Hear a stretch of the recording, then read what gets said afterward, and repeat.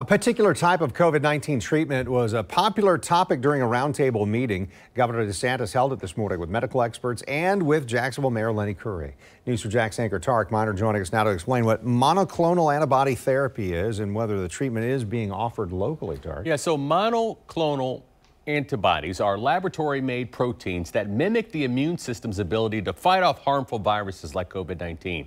They are very effective in providing patients diagnosed with the virus with some relief from the symptoms, but only if hospitals have the resources and staff to administer it. And right now, many local hospitals are overwhelmed.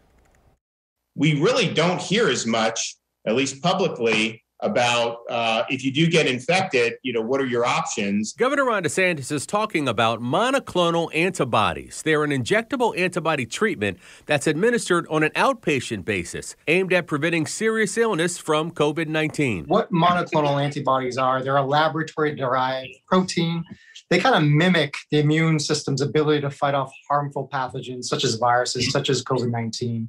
They almost give our body the signal like, hey, there's an infection here, come. Infectious disease expert Dr. Mohammed Reza says it's suggested that the antibody is injected within 6 to 10 days of knowing that you've got COVID-19. You want to get this as soon as possible if you've been diagnosed with COVID, and it's available for people that are symptomatic. So you have to have some symptoms, and there are risk stratifications that whichever facility you're getting this from that will determine if you are a candidate for it. And these monoclonals, I know you and I talked about, have had a really good track record. During this morning's roundtable with the governor, the CEO of Tampa General Hospital said the injection is effective in almost all of their patients in Tampa, adding that your physician must first determine whether you can benefit from the antibodies. Almost 100% of our patients have told us that 24 to 48 hours later, they feel much better and symptoms start to subside. News 4 Jax has learned that the antibody treatment is offered at local hospitals like Baptist and UF Health, but hospital workers are overwhelmed with patients suffering from severe symptoms or patients in the ICU. Dr. Reza says the monoclonal antibody treatment is authorized for non-hospitalized patients with mild or moderate illness due to COVID. It is a medication that's given by IV, so it's not something you can just,